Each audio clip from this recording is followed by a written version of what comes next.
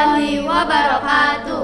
Hello friends, back again on the MTsB podcast. With us from class 8.3, I'm Benazer Monalysa and Aurelia Belva. Hi. As the host for this podcast. In this event, we will conduct an interview or what is known as Q&A. Here are Annisa Cindy and Fanisha Zahwa. Hello. In this podcast, we will discuss about the impact of social media in the school environment. So after the COVID-19 pandemic, we all use social media both inside and outside school. As we all know, in this digital era and coupled with world conditions that encourage all students to do online learning, social media has bridged the two. So what do you think about the social interaction and online learning at social media? As we all know, in this digital era, distance and time are not an obstacle. Social media has bridged the gap. Through social media, students can easily build a learning community. This certainly can improve the skills and abilities of students without worrying about difference in distance and time. I don't agree with the opinion of Zahwa. In fact, students will easily get distracted by things other than studying. For example, using social media to communicate privately instead of studying. In addition, social media will weaken students' social interaction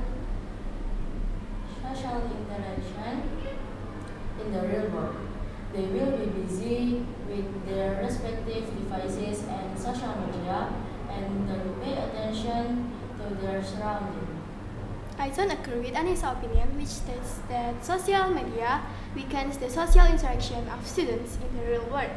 In fact, social media build the students' self-confidence that they may not have in the real world. Through social media, students are free to argue and involve in learning activities that take place on social media. This will increase their confidence, right? I would like to respond to a statement of Zahwa. It is true that students who tend to be less courageous in expressing their opinions will be able to build self-confidence on social media. However, only in the sphere on social media, while we live in the real world. Then, what is it all for? Moreover, if the students become dependent on social media, which will eventually have an impact and an addiction through social media. This, of course, will disrupt the pattern of interaction between individuals in the real world. Addiction to social media can be overcome by applying strict rules about when to access social media. Not only social media has potential to be addictive, but many other things that can make a person to be addicted. But this can be minimized. In short, I believe that use the social media has many positive effects when used properly, such as increasing self-confidence, making friends, and build a learning community. This can be realized if balanced with supervision from parents and teachers in synergy. So, what do you think about learning from social media rather than books? In my opinion, learning through social media is more interesting and easier. In my opinion, learning through social media isn't effective because students